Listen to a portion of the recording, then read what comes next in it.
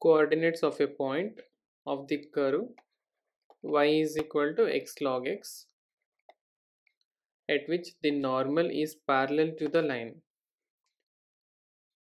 So given line 2x minus 2y minus 3 equals to 0, whose slope is minus a by b, that is minus 2 by minus 2, that is 1. So which implies that slope of normal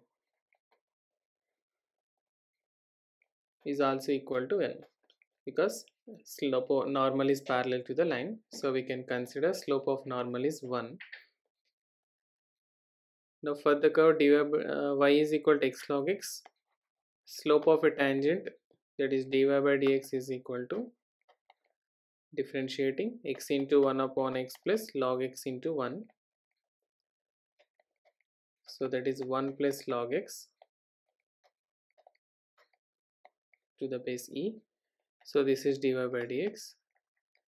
And for normal, the slope will be considered slope of, this is slope of tangent,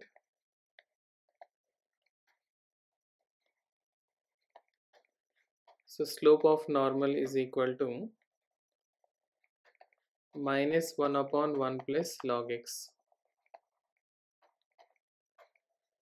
and we know that slope of normal is 1, so it is equal to 1. So on simplifying, 1 plus log x to the base e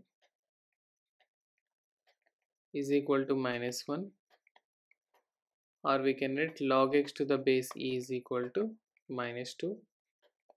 So which implies here x is equal to e to the power of minus 2.